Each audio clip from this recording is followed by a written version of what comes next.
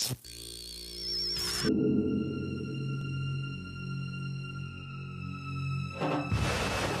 20 years after people, the 7,000-foot sea wall protecting the center of Seattle from the salt waters of Puget Sound is about to give way.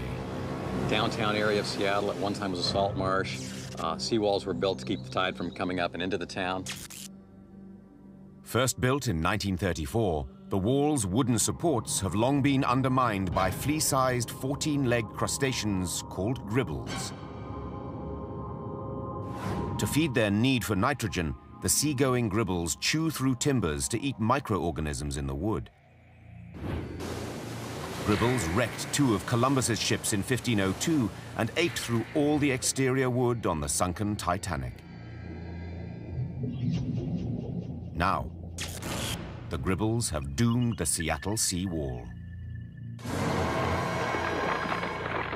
Uncontrolled seawater rushes in, turning much of the center of Seattle back into a saltwater marsh.